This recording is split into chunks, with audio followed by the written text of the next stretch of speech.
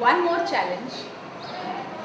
If you are ready to take it. Are you ready to take it? Yes! You are to organize a sports day.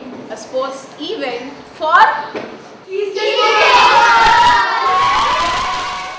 When we came to know that we had to conduct a sports day for Key Stage 1, we got so excited that we straight away went into the planning.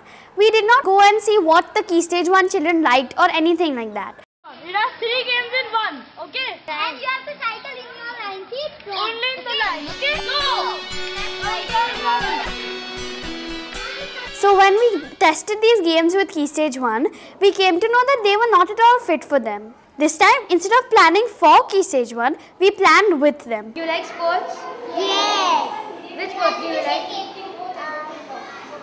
Jumping, running. Football. Please raise your hand whoever likes Kho-Kho. We took regular surveys. We took children for practices. We had also created a best case scenario which was how we wanted the sports day to be. We also did a lot of research on the net about the Olympics and how the games are held over there. You saw the medal tally? Look at this.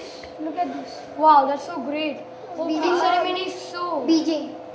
Wow. So like instead of this, can we have the balloons? To know more about the sports day, we also had a coffee at Riverside with Mr. Geet Sethi. So we thank you for being with us today. Today our coffee at Riverside will be based on our client project of the sports day. We've already set our expectations for the event. So my friend Vishwesh will be sharing those expectations with you through a speech. This speech is what we are hoping that the parents will say at the end of the sports day as to appreciate us. Okay. This was by far the best sports day I've ever been to.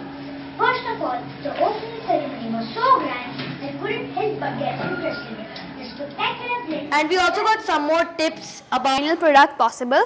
I was in a design committee and I had to design the invitations, mascots. In the mini Olympics, I was one of the mascots and I enjoyed a lot. Even I was a part of the budget committee to calculate everything, put everything together, buy everything. I was in the ground arrangement. I need to take care of the ground, the parking area. So the ground was done by me. Even I had to make the bathrooms and it was a difficult job to take a powder and khodofa in the ground. It was really hard. Finally, the day came of the mini Olympics.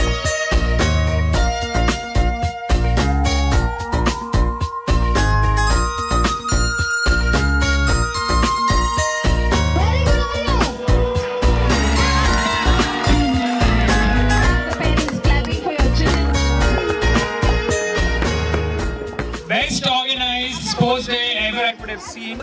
Fantabulous. I came to know that patience is very important when you're working with those kids.